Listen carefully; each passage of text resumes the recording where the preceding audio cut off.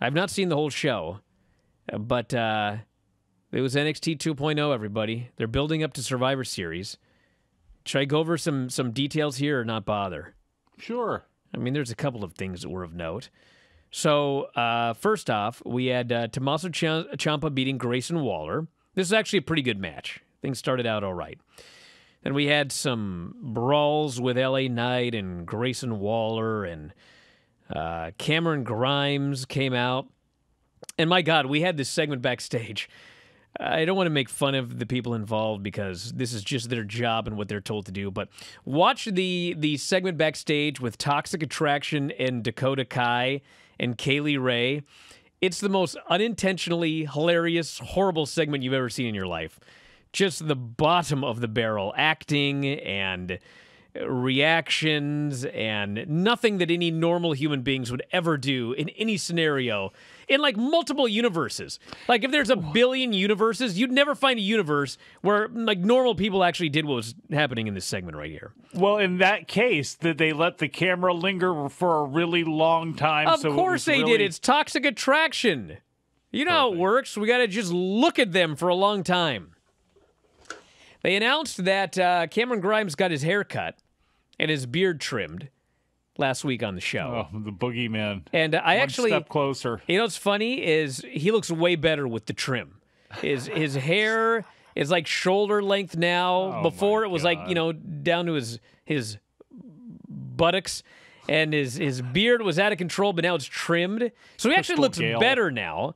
But he's still feuding with the poker player, and they have agreed that at the pay-per-view, they're going to have a hair match. And so everyone is expecting that they're going to shave Cameron Grimes' head, and they may because it's WWE. Oh, the boogeyman going to be sad if they shave the boogeyman's head against #1 Paul Jones. What's this guy's name? What's it? #1 Duke Hudson. I've been wrong before, everybody, okay? But I believe that Cameron Grimes is going to win this match. And they're just going to shave Duke Hudson's head. Because he barely got no hair anyway. It'll take 2 months to grow that back. So then they're going to put Big Mama's hair on the line. He's going to be a pool player because he's going to be a cue ball. He's Jimmy Valiant. He's there. You know, even a good dad he's joke. survived. No he's the only thing that has survived eras now has been Cameron Grimes. And let me tell you this. If you think I'm making fun of this man, you're a liar and a fool and don't listen to this show. Love this guy, but I said they've turned him into their version of the Boogie Woogie Man, Jimmy Valiant. And I'll be damned if he has actually gone from one regime to another and actually remained untouched for the most part. Good for you. God bless. We had Casey Catanzaro and Caden Carter versus Indy Hartwell and Persia Parada. And I don't like to make fun of people. I do make fun of them, but I don't like to. Oh, yeah. And part of the problem is that if this were just an indie show, I mean, I'd probably just disregard it, but the show's on national television. And my God, this match. Oh, my Lord in heaven. So Indy Hartwell is all upset because Dexter got his hand broken by the heels. Now he can't paint. That's what he loves to do, is art. So she's all sad about this. And so, like, with all due respect, Indy is already, I mean, she's not good in the ring at all. So now she has to go out there and pretend like she's disinterested. If you can even imagine this. This match was so bad. And she got pinned by Casey. There was some distraction or something. It was so bad. Santos Escobar beat Malik Blade. It was just a quick little deal right there. We had Cora Jade and Mandy Rose. So, you know, I talked about this. The lip service. We want young, attractive women. We want to push them. We know that everyone's too old. We only want to hire young people. We know you guys want young people. Well, I got Cora Jade here. She's 20. Really cute. So what do? Well, a couple of weeks ago, they beat her like a drum in a squash match. Now she goes in here with Mandy Rose, and you'll never guess what happens. Mandy Rose destroys her. I don't know how long this match went, but if it went 5 minutes, she destroyed her for 4 minutes and 55 seconds. And then you'll never guess, there was a distraction. She was rolled up and pinned, and then Cora Jade fled like a coward. This is their, we got to push young talent. This is their idea to get over young Cora Jade. They had an MSK segment. They're looking for the shaman, but they're carrying a bag, which we're supposed to think has like drugs in it. And they get pulled over by cops for going too slow. And they should have thrown the book at them for that. But they're about to, the cop wants to see what's in the bag, and they're unzipping it all scared. But then some dude flies by, and the cop goes, I got to get this guy. You guys are off the hook. So, of course, we're going to find out that, the egg or something is in this bag, and not drugs. I don't know what it's going to be. But that was that. We'll talk about Brooks Jensen and Josh Briggs. Team BJ after the break. Wrestling Observer Live. Is here, Wrestling Observer Live. Mike Sempervive, also of WrestlingObserver.com. Before I talk about Team BJ, I want to mention, if you go to my Twitter right now, at Brian Alvarez, I have retweeted the link to today it's just the Whale Scout fundraiser.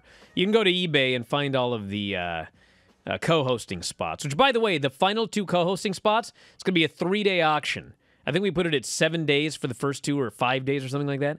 And it's like no one does anything until the last day anyway. So it'll be 3 days for the next 2 co-host auctions. Those are still up at, go to eBay and type in Whale Scout and you can find it. Or I can retweet it later here. But the fundraiser site is a bunch of non-wrestling stuff. Holiday gifts for your friends and family. And I'm plugging it because today we're focusing on the Whale Scout hoodies. And we put it in order. One order. They should be here like any day now. And it's the only order. So check these hoodies out. We're plugging them today, so they're going fast. If you want one, you got to get one like right now. And that's it. When they're gone, they're gone. And they're very, very cool hoodies. So check them out. The little logo they've got there. Actually, it's a large logo on the back. Missed a chance for producer Jared to show off his skills right here. Throw one of those up there on the screen. I'm sure he can find it here. We'll put it up here after a while. But I'm sure he's busy looking for something to put up when I talk about Team BJ here. So it is, what's their names? Brooks Jensen and the other guy. I actually missed something here. Ivy Nile squashed Ulyssa Leone. I like her. Which actually was fun. It was a fun little squash match. And the problem was, like, they just don't know how to get anybody over. I'm watching this match, and Ivy Nile, like, very quickly takes her down and puts her in, like, figure 4 head scissors on the mat. And then she starts doing sit-ups, and the crowd pops for the sit-ups. And so I thought, man, if she does those sit-ups and this Ulyssa taps out and she's doing sit-ups, she'll be so over. But she didn't. They just did some more moves. And that was that. But anyway, I do like Ivy Nile. And I think that the Diamond Mine, I think they're now baby faces. But I'm not sure. Because, you see, they're feuding with Joe Gacy, who is clearly a hated heel. Like, hated enough that I don't want to watch him on my television. I just want to see if, like, football's on, and I don't watch football. But they're doing a cruiserweight match between Roderick Strong and Joe Gacy, even though Joe Gacy is over the limit. But, his gimmick is this cruiserweight title by design is not inclusive. It sucks even worse than I'm explaining, if you actually watch it, everybody. Anyway, Jensen and Briggs beat the Grizzled Young Vets, because of course they did. And like on a scale of 1 to 10, talent-wise, Grizzled Young Vets are like 10, and God bless these two, they're like maybe to 3. But that's what the show is. It's like all of the young people are going to beat the old people. Because you see, the idea here is we're trying to attract a young audience. Even though our average viewer, the median age is 62, which means of the 600,000 people that watch this show, 300,000 of them are over the age of 62. That's a large number. So it's a bunch of old men, and I say that as an old man myself, but I'm not that old. These old men are trying to create a show for young people. This never works. They used to have this thing called the generation gap. Remember that term? The generation gap? Well, there's a gap between the generation of young people and the generation of old people. And so, like, these old people, they can't figure out up from down. How do we attract young people? You know what we'll do? Well, every woman on the roster is now going to wear 50% less clothing. If you think I'm kidding, by the way, they've got a new character that's going to be debuting. I don't remember her name. But they have this vignette, and I am not making this up. She's playing tennis in a skirt. she talks about how Daddy pays for her tennis lessons. Daddy is paid for my tennis lessons. Daddy is the daddy deal. They literally, this thing is like 30 seconds long. They don't show one shot of her face. We don't even know what she looks like facially. It's all shots of her buttocks, her mammaries. What word do you want me to use? That's all it is. Not one shot of her face. And she talks about Daddy paying for my tennis lessons. Daddy, this is the characters we've got here on NXT 2.0 to attract the youngsters. That's what we come up with here. Very progressive for the kids. So this is basically out of Silver Spoons, or so, I don't. Everything is rooted in something from 1984. So God knows, sounds pretty bad, to be honest with you. You know what's really bad and offensive to me? Just looking at things on paper. Sure goes, what am I suggesting here? Suggesting? There's no suggestion whatsoever. It's exactly what it sounds like. Maybe I'm wrong about this, but it seems on paper here the most offensive thing that came out of that show is the fact that War Games is a dangerous proposition for NXT talent on a regular basis anyway, but we're going to have a War Games where they can't help themselves but to have people do crazy-ass stunts. And, you know, when it's somebody like Pat McAfee, you cringe, but you go, oh, well, okay, he's in there with Adam Cole and Kyle O'Reilly and this person and that person. And I don't know about Gigi Dolan and Raquel Gonzalez and Cora Jade. And I mean, why they're going to be in a War Games match? Grayson Waller, Tony D'Angelo. Tony D'Angelo, I know it's not like he's just started wrestling, but in the grand scheme of things, he just started wrestling. Braun Breaker technically has just started wrestling. They're going to be in a War Games match doing War Games spots. When I don't mean just like running somebody's head into the fence. I mean flips from the corner and all this other stuff. It's a cringeworthy scenario. You know what's cringeworthy is my life. I got all these people here mad at me for saying Daddy. Like, it's my fault. I didn't come up with this stupid gimmick. I'm recapping their stupid gimmick, and now you're mad at me. So, Blair from The Facts of Life, or whatever rich chick this is now based on, who is this person? Do we know who Somebody they had are? her name way back here. Tiffany Stratton.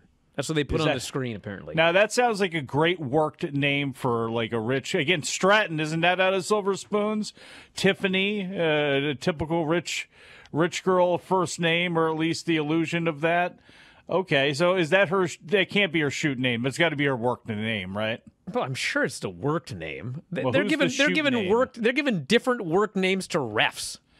Well, it's like, well, who is this person? Do they have a tennis background? How are they rooting this in anything here? This Philip Frankelstein. I got to change that guy's name. This show is just... it just blows my mind. Like, what is happening? NXT 2.0. It's actually, like... It's kind of funny now. I'm not going to lie. I'm like, I hate watching it because it's bad, but I am entertained being able to recap it afterwards. And to be fair, I've not seen the main event, but it would be tough to have a difficult a bad main event when you've got Pete Dunne, Johnny Gargano, and Carmelo Hayes. Although the person on the front page wrote this was most likely the best match of the night. There wasn't much competition, I would think. What could have possibly been close to as good as this match? I mean, maybe the Ciampa opener, but that was like 90% Ciampa. Well, anyway, let's read. You got a match that's 90% Ciampa. It's probably pretty good. Chris Aiken here, my old friend Chris Aiken. He's a good guy. But let's read his conclusion. Okay, let's see what he concluded about this show. He says, the show was a mixed bag. There was some good, and there was equally some bad. It was clearly a developmental show, nevertheless built up War Games. Some things on the show were cringe, while others were fun to watch. And I will say Cameron Grimes was awesome on the show, but he always is. The characters have little depth. much like the concepts and the characters on the main roster. Well, that's true. Old, tired ideas and concepts were rehashed into a more contemporary form. You could argue that, I guess. Some things should stay in the past, correct? Let's move forward. It is not the 90s, yet this show felt very much like a 90s wrestling show at times. Gee, I wonder why. One guy's 76, the other guy's in his 60s. Shawn Michaels in his mid-50s now. They're in charge of a show where they want to attract a young audience. Whatever. I got more stuff I could talk about. We actually should go over the card for War Games because they actually do have a card for it. You ready? Yeah. Good, because I got to find it. Tommaso Ciampa, Johnny Gargano, Pete Dunne, and LA Knight will face Braun Breaker, Carmelo Hayes, Grayson Waller, and Tony D'Angelo. That's the men's War Games match. I read that for the first time. You got my actual reaction right there.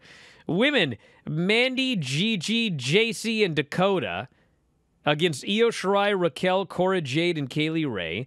Cameron Grimes, Duke Hudson, hair versus hair. Roderick Strong versus Joe Gacy for the Cruiserweight title. Which, by the way, Roderick Strong was pinned last week by Odyssey Jones, who also is over the Cruiserweight limit, but somehow he's not in this Cruiserweight match. It's Joe Gacy. And we got Marcel Bartel and Fabian Eichner versus either Kyle O'Reilly and Von Wagner or Legado del Fantasma. I hope Joe Gacy wins the title, and then Hachimura wins it back from him, and then Odyssey Jones goes, hey, wait a second, I'm supposed to be that champion. Then he challenges him. My God, we could turn this into the Overweight Championship before you know it. You know, I got to admit before we go to the break that I do love the name Von Wagner. That's a good one. Back in a moment, Observer Live. Again, maybe it's just that as a Canadian who has always had health insurance, this doesn't seem, Max, smarten up, to be a big deal. This is going to go to the best of right here, Lance. Yeah. You're being corralled away by this dog. By a dog trying to eat my wife's boots. Oh, man. They said they must be tasty. Yeah, if my wife gets home and her good leather boots are chewed up, I'm dead. You'll be chewed up next. Yeah, I'll be living outside with the dog. If you enjoy these videos, for just $7.99 per month, you can enjoy full-length editions of The Bryan and Vinny Show, Wrestling Observer Live, Figure 4 Daily with Tom Lawler and Lance Storm, the Mad Men Podcast, Speak Now Pro Wrestling with Denise Salcedo, and more, plus hundreds of archived shows, all in beautiful HD. Don't miss out. Join us today.